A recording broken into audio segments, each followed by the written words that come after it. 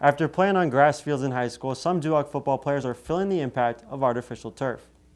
Loras athletic trainers say that's because turf is less cushioned than grass and causes more force to go up the body. Such force can cause tendinitis and muscle soreness. We do a lot of heating, stretching, and then overall strengthening exercises to help reduce the inflammation. According to a study from Stanford University, collegiate athletes are 40% more likely to be injured on artificial turf than on natural grass. So then, why turf? Many colleges choose turf because it provides more grip and lets the players move steadily and with more precision.